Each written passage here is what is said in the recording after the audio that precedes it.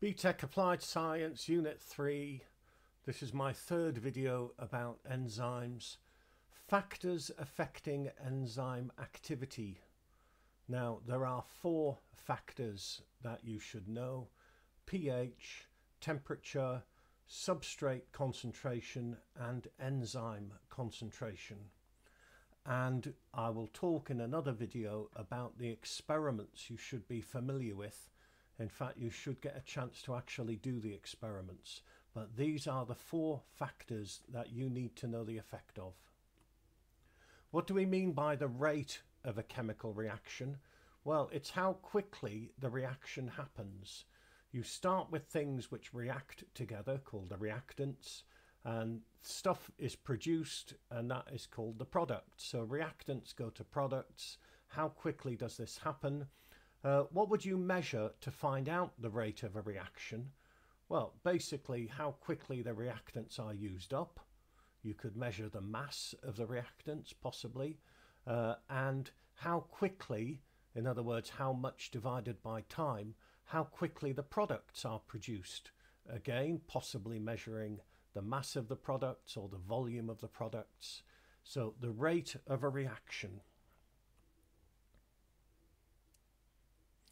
Now, describe the motion of the particles in a liquid. This animation represents the particles in a liquid. They don't have fixed positions. They are jiggling around, banging into each other. That's the particles in a liquid. Collision theory basically says that a reaction takes place when 2 molecules bang into each other with enough energy. If you imagine 2 molecules jiggling around in a liquid, they bang into each other, and if they have enough energy, then we talked in the last video about activation energy. If they have enough energy, then a chemical reaction might happen. Okay, and this is called collision theory. Now, if we increase the temperature of the reactants, then the particles are moving faster. They have more kinetic energy, and they collide more often. So when they collide, they have more energy and they collide more often. Does this mean that the reactions involving enzymes will happen at a faster rate if we increase the temperature? Well, if we increase the temperature, then a chemical reaction will be more likely to happen. It's a little bit more complicated though, because above a certain temperature, then what happens is that the bonds holding the enzyme in shape might be broken.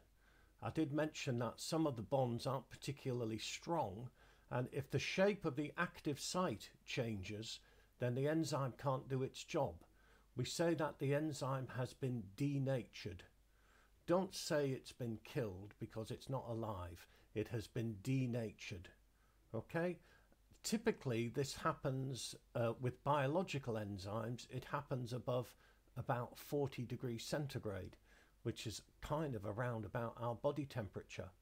The active site of the enzyme changes shape, and it can no longer bind to the substrate. It has been denatured, and it doesn't work properly anymore. Look at this graph. Be able to sketch this graph. What happens to the rate of reaction when we increase the temperature? Well, it increases up to a certain temperature, the optimum best temperature for the enzyme, and then above that the reaction rate goes down, and eventually the enzymes are destroyed by being denatured, because the shape of the active site means that they don't work anymore. Typically, the optimum best temperature for biological enzymes is somewhere around 38, 39, 40 degrees centigrade. pH. You remember what pH is.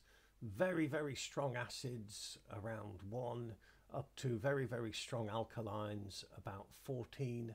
You should remember what pH means. What would be the pH of a strong acid? I've just told you. What would be the pH of a weak alkali? Well, it'd be about 8 or 9. pH 7 is neutral. Now, certain enzymes work best at a certain pH. Okay? It depends on the enzyme. The enzymes in your stomach work best in acidic conditions, which is why we have stomach acid. Amongst other reasons, it also helps to kill germs that we ingest. But the enzymes in your stomach work best in acidic conditions. The enzymes in your intestine work best in alkali conditions. Okay? It depends on the enzyme, what pH they work best at. An acid means there's lots of H plus ions. An alkali means there's not very many H plus ions. And it's the concentration of these H plus ions, basically protons, which will affect the structure of the enzyme. We said that the enzyme is held together, these alpha helix and beta pleated sheets are held together by hydrogen bonds, and they are very sensitive to the concentration of hydrogen ions. Okay, therefore it's very sensitive to pH. Now, all of these people want to get a taxi to go to the airport. Okay, and so lots and lots of people go to the taxi rank, and the taxi takes them to the airport. Now, imagine the people represent the substrate, the stuff which is being broken down. Imagine the taxis represent the enzyme. What will affect how many people are taken to the airport every hour? Okay, let's think about the substrate concentration, which is the number of people. If there are more people, then more people will be taken to the airport every hour. Okay, more substrate will be broken down every second, but up to a limit. If you've only got a certain number of taxis, then it can't take more people to the airport.